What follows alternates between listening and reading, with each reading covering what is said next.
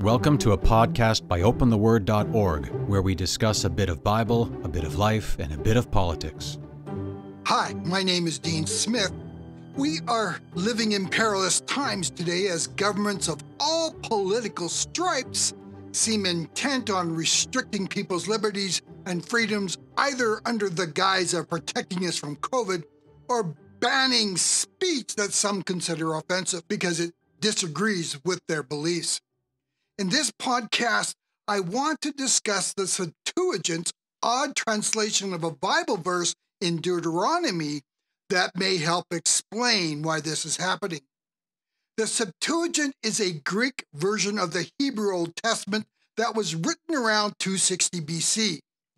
Since the Bible was meticulously recopied by hand down through the centuries, invariably mistakes were made. So the older the manuscript, the closer they were to the original, and probably they would be more accurate.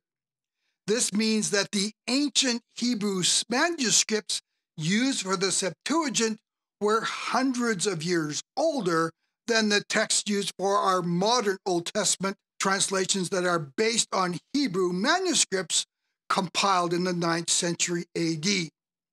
Now, when we read Deuteronomy 32, verse 8 in our modern Bible translations, it tells us that when God established the nations, he set their boundaries according to the number of the sons of Israel. Deuteronomy 32, verse 8. It's difficult to know what this verse is referring to. How could the borders of other countries be based on the descendants of the patriarch of Israel? It doesn't really make sense. And that is not even taking into account that when God created the nations in Genesis chapter 11, Jacob, who was later renamed Israel, hadn't even been born yet. However, this verse reads a lot differently in the Septuagint. It states that the boundaries of the nations were allotted or divided up according to the angels. We read, "When the Most High divided the nations, when he separated the sons of Adam, he set the bounds of the nation according to the number of angels." The Septuagint leaves a completely different impression that angels were linked to the creation of nations. Many believe that this is the more accurate rendering, and we see Bible versions such as the NASV putting a footnote that the Septuagint states angels. Some believe this change is more significant than we realize because it also suggests that angels were put over the nations. And this idea shows up in Satan's temptation of Jesus recorded in Luke chapter 4, verses 5 to 6, when Satan offered Christ the nations of the world for a moment of worship. Then Satan adds that he was able to make this offer because they had been given to him. All the nations had been given to him. And this was a claim that Jesus never challenged. In other words, Satan is the god of this world. And as part of this, fallen angels have been set over countries to influence their governments in demonic ways. So if this is happening, what are we to do about that? For the answer, we need to look at an incident in the book of Daniel. The prophet Daniel was raised up during Judah's captivity in Babylon. After the Babylonians were overthrown by the Persians, Daniel realized that Jeremiah's prophecy that the Jews would be restored to the promised land after 70 years of captivity would soon be coming to pass, and Daniel began praying for the Jews to be restored. But as he entered a 21-day period of fasting and prayer, Daniel received a message from God that a great conflict, literally warfare in the Hebrew, was brewing. And we see that in Daniel 10, verse 1. At the end of this time of prayer, a godly angel arrived with a message for Daniel. But this angel also had an interesting story and told Daniel that he had been hindered from delivering this message by the prince of Persia, but was finally able to break through when the archangel Michael showed up to help. Since two godly angels were directly involved in the battle with the prince of Persia, we have to conclude that they were battling the fallen angel put over Persia.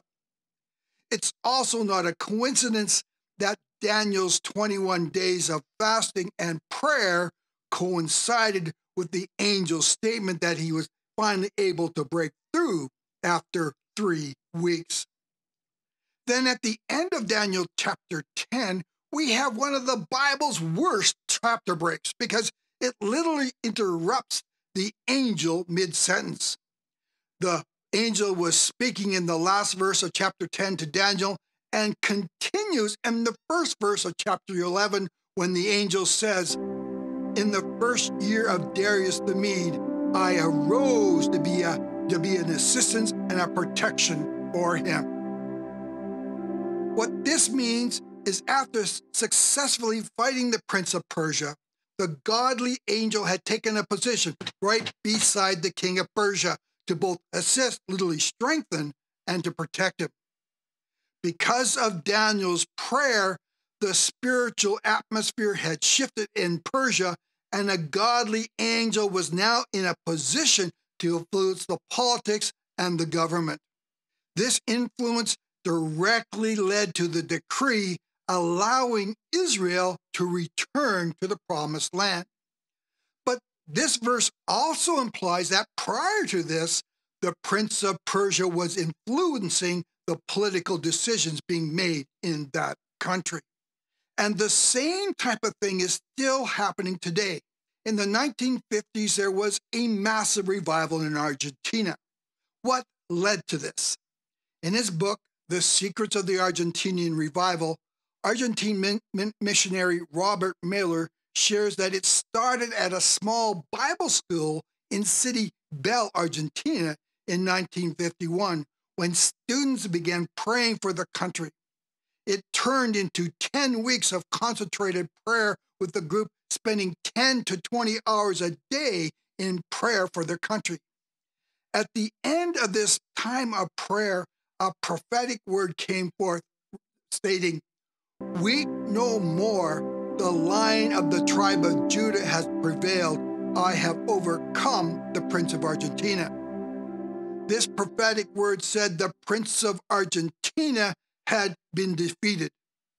Miller added that along with this, the prophetic word suggested this would also impact the government, which at that time was being ruled by Juan Perón and heavily influenced by his wife, Eva. Miller writes that a prophecy at another church spoke of the end of Eva's influence in Argentina, stating, "Eva Perón shall tremble. She will see the thunder of my presence fall upon her face. She will tremble, for she will see me just as I am, and she shall die. I shall remove her and all her men from government." A few months later, Eva was dead, and the revival was on that saw stadiums filled, hundreds of healings, and thousands of people being saved. So while people did their part and prayed, God did his and dispatched godly angels that took out the Prince of Persia and perhaps even the Prince of Argentina. If there was ever a time to pray for our country and our political leaders, that time is now.